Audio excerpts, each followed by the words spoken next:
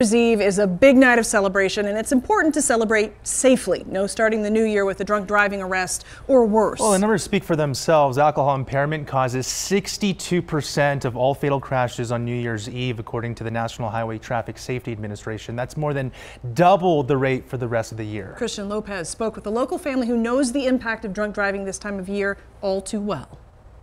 And that's me and Tanner.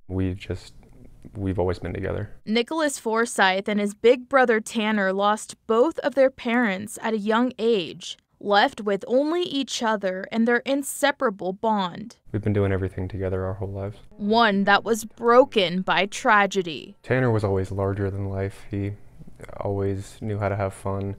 He was always the bright light of the room, always the funniest person in the room. Tanner's life was cut short last week after a suspected DUI crash, just days before Christmas. Christmas was Tanner's favorite time of year. We always loved to spend Christmas Eve and Christmas Day together. I don't understand how many times this needs to happen to how many different families across the world for people to understand that people are affected by this. The crash happened on December 18th on Pike Road here in Longmont. Nick says his brother Tanner was heading back to work after taking a break.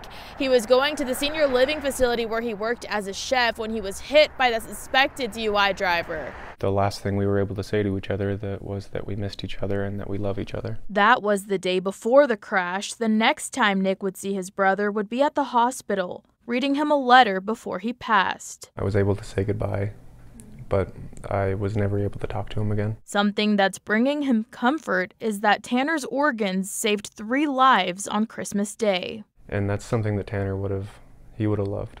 Nick is urging for more safety on the roads so that others don't have to suffer this unimaginable pain. Too many families have been affected by this. Too many lives have been uprooted.